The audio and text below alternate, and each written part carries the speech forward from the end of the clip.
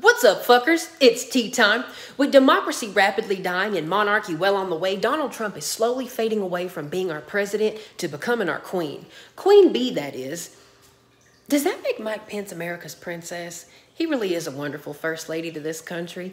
He's always so modestly dressed and loyal to our queen. But the GOP has been hijacked and become the GOC, the grand old cult. The former chairman of the Republican National Committee, Michael Steele, said himself that in order to fight for the future of the GOP, it starts by defeating President Trump. In 2020, we're no longer elephants and donkeys. Democrats are called sheep for following guidelines, laws, science, and facts. And Republicans who are still voting for Trump with their terrifying hive minds have become bees. This election year, it's bees versus sheep. In a beehive, the queen fertilizes eggs to create more workers. Drones fertilize the queen, and workers do everything else like defend the hive. Much like Trump fertilizes racist, homophobic, and misogynistic ideals to create more Trumpublicans.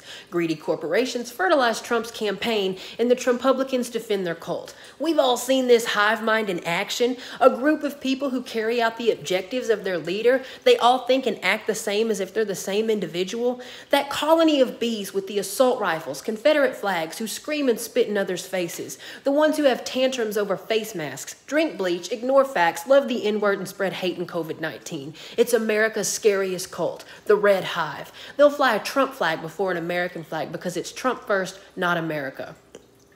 Cults always begin with a leader who claims supreme knowledge. A cult leader convinces their followers to eradicate their critical thinking ability. Not that it was hard with this bunch. They have the same amount of fucking brain cells as they do teeth.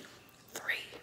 Being in this cult gives them a sense of belonging, authority, and purpose. That purpose in this case would be the safe continuation of white supremacy that this country was founded on. Because to them, they may not have intelligence, but at least they have white skin.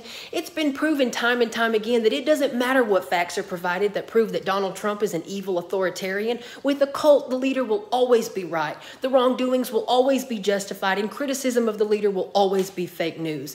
A cult leader is above the law, relies on thought reform methods, delegitimizes former members, and has no financial transparency. I'm still waiting on those tax returns of yours, President Manson.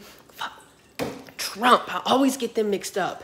Charles Manson was head of a cult. He loved Nazis, and it's been said that he wanted a race war, and Trump, well, he's head of a cult, loves Nazis, and it's sure looking like he wants a fucking race war to me.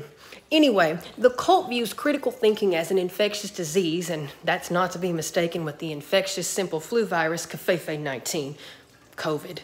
Every effort is made to suppress facts. Anyone who doesn't believe every word on Fox News is called fake, or if he's talking about a woman, nasty.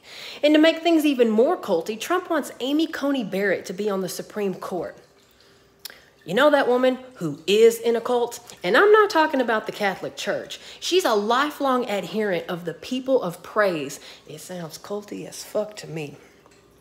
It's a Christian group with a highly authoritarian internal structure. Authoritarian seems to be an ongoing theme here. Amy Coney Barrett has issued a number of conservative rulings that boldly show her views on guns, abortion, sexual assault, and immigration. Grab your red dresses and white bonnets, fuckers. We were hoping for a fairy tale, but it looks like we're getting the handmaiden's tale instead. Blessed be the fruit. When a bee stings, it dies. If you vote for Trump, you're a bee. And when you sting democracy, you're killing your rights, your freedoms. In November, will you choose a cult or your country? Get the fuck up and vote blue. Resistance does not have to be futile. End the Red Hive. I want everybody to have a great fucking day unless you're buzzing to the polls for Queen Donald and our lovely First Lady, Princess Pence.